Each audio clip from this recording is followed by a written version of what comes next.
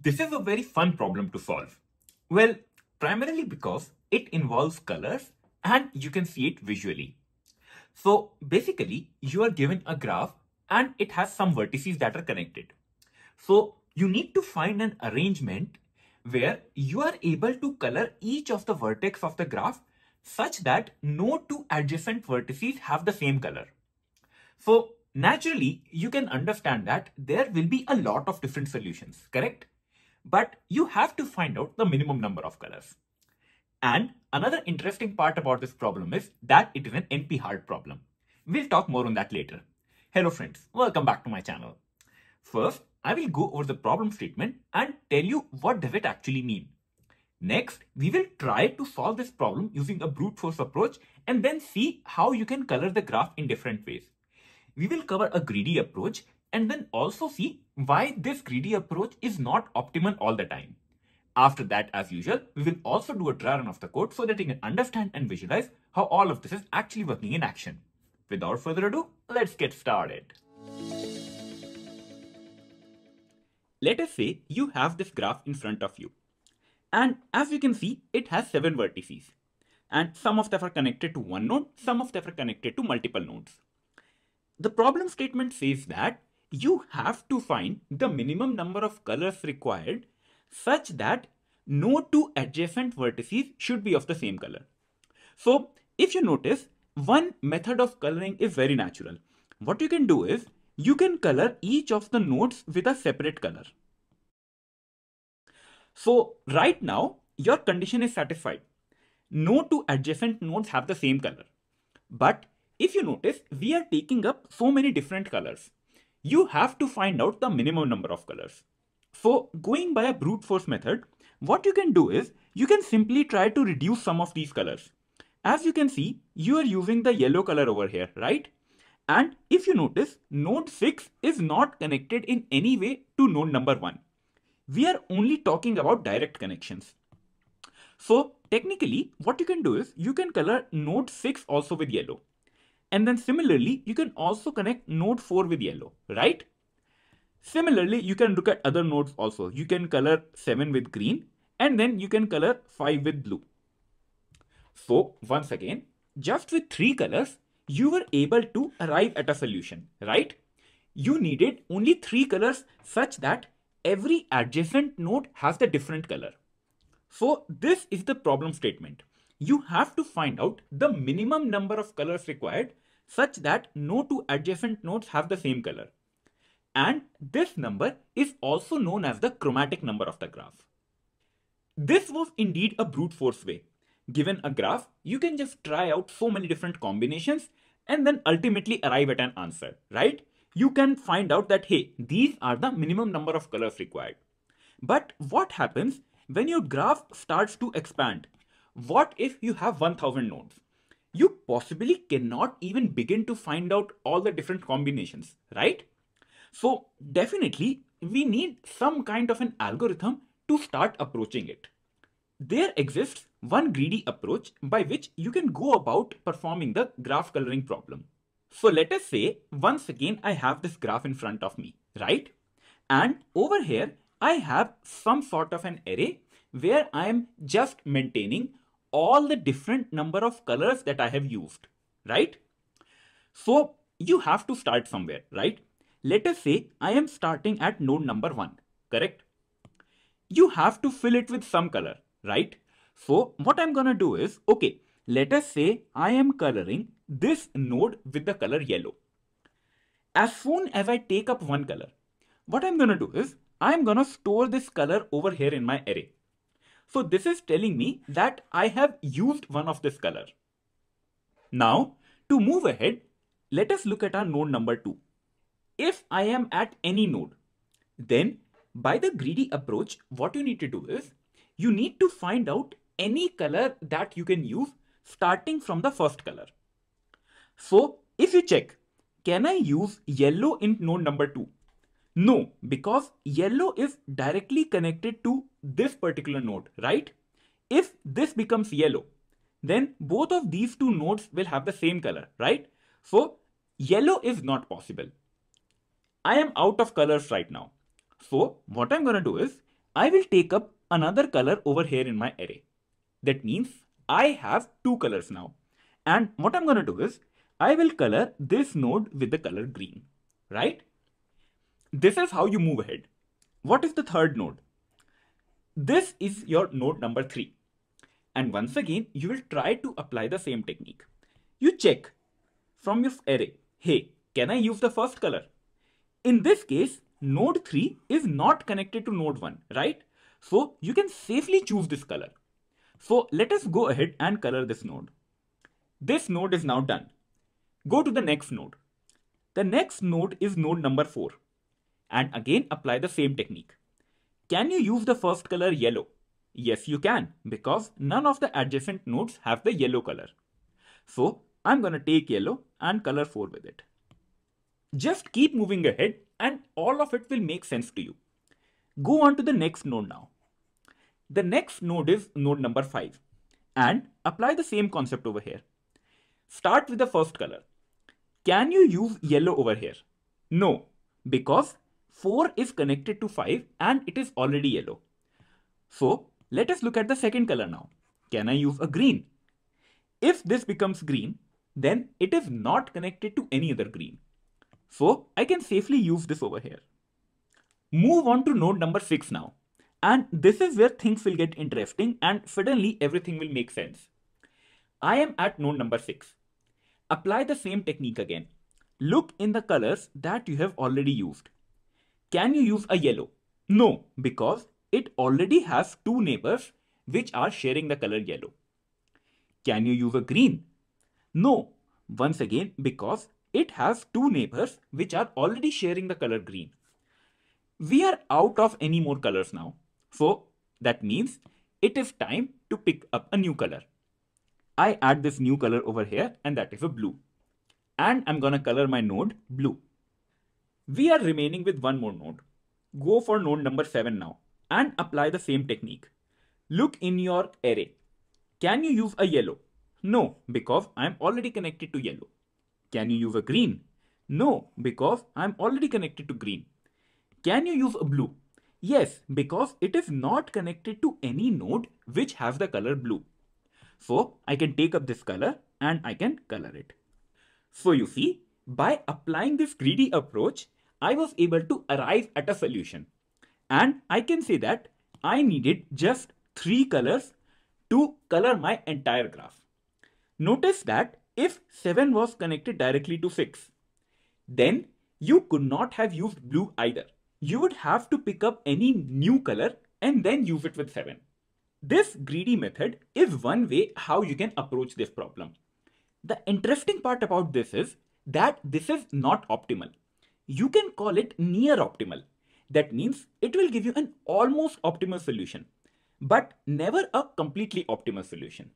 And that is because this problem is NP hard.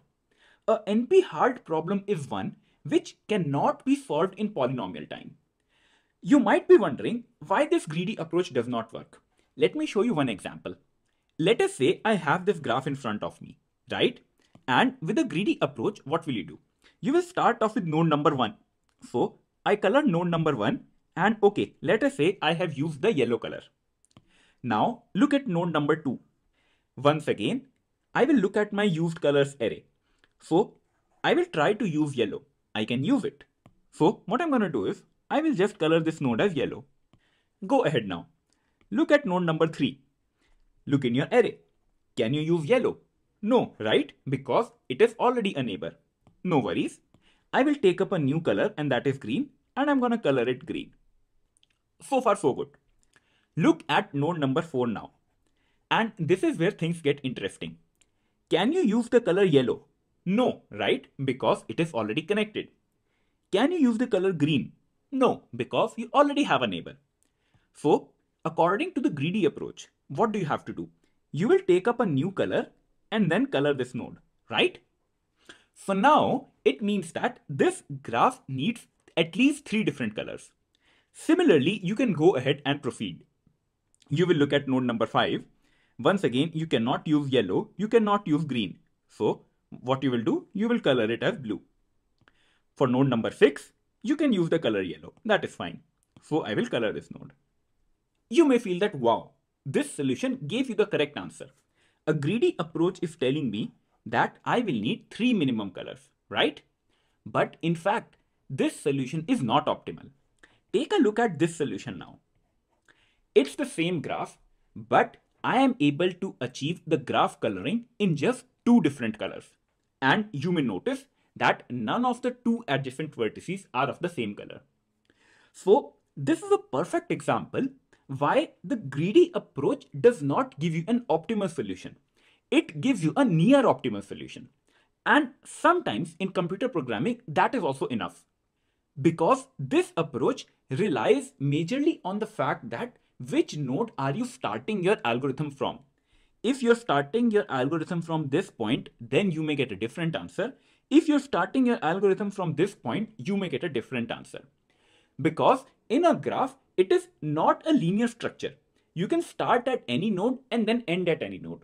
That is why the discrepancy, and that is why you cannot have an algorithm that works in a polynomial time. Our greedy approach works well enough, and you must understand it. So let us just go ahead and do a dry run of the code. On the left side of your screen, you will have the complete code to implement the graph coloring algorithm. And on the right, once again, I have a sample graph that is passed in as an input parameter to the function color graph. The first thing that we do is we create a color map. And this map is eventually gonna store that, okay, what will be the final color of node 1, what will be the final color of node 2, node 3, and so on. You get the idea, right? And it will also help me to quickly refer back, okay, what is the color of my neighbor? Because if you remember, what did we do? As soon as we reached a node, we looked at all of the neighbors, right? So this map will help us to quickly find out all of those colors. You now need to iterate over each of the vertex. So I run a for loop that is gonna exactly do this. And then you start with vertex number 1. What is the first thing that we do? We look at all the colors of my neighbors. So 1 has 3 neighbors. And then I will create a set that will store all of these neighbors' colors. The neighbors are 5, 2, and 3. Look at the colors 5, 2, and 3. All of them are empty. So you can just pick up any new color and allocate it to vertex number 1, right? So currently I had actual colors yellow, blue, red. But from a programming point of view, the colors can be just numbers, right? So first color could be number 1, second color could be number 2, third color could be number 3, and so on. So what I will simply do is I will allocate one color to number 1. This loop will now run again. And we are at vertex 2. Look at its neighbors.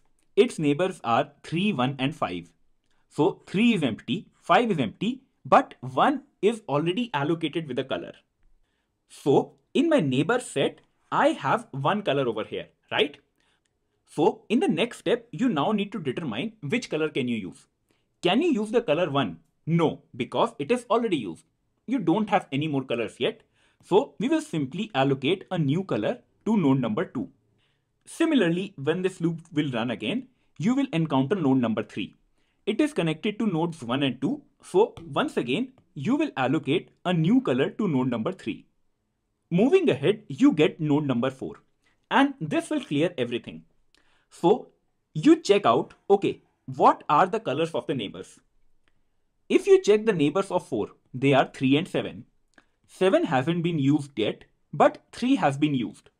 So in my neighbor set, I will have one color. The next step is deciding what color will the node 4 have. And to determine it, you will start going over all the colors that are available to you. Can you use the first available color? Yes, you can, because the neighbors have not used it. So what I will simply do is I will use this color over here.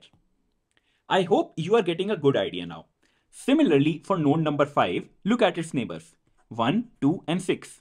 6 is empty, but for 1 and 2, you have used two colors 1 and 2. The next part is determining which color to pick. You cannot pick 1 because it has been used. You cannot pick 2 because it has been used. But is there another color available? Yes, 3 is available and your neighbors have not used it. So I'm going to use this color for node number 5. So this is how your loop will continue to run, and eventually you will have all of the different colors in this map. The time complexity of this solution is order of v plus e, where v is the number of vertices and e are the number of edges. You need to iterate over every vertex, and there is a possibility that you have to look at every edge of every vertex. So that is the worst case. The space complexity of this solution is order of v, because you need that color map to store all of your results. I hope now you have a good idea about the graph coloring problem. As per my final thoughts, I just want to reiterate that the solution we just discussed, the greedy approach, it will only give you a near optimal solution. It can always be possible that you can find even less number of colors with some other methods. And as I said before, it is an NP-hard problem. So P versus NP, this is an entirely different concept, and it can take a lot of time just to understand it. I found a very good video where this concept is explained very nicely. So if you want to learn more about P versus NP, I would highly recommend you to check out this video. I really love it. Other than that, while going through the video, did you face any problems? Or do you have any other method in mind by which you can find a near optimal solution to this graph coloring problem? It will be really fantastic. Just let me know everything in the comment section below, and I would love to discuss all of it with you. As a reminder, if you found this video helpful, please do consider subscribing to my channel and share this video with your friends. This motivates me to make more and more such videos where I can simplify programming for you. Also, a huge shout out to all the members who support my channel. You guys really keep me going. And you also get priority reply to your comments. I will now be coming up with more and more problems on the graph data structure. So until next time, see ya.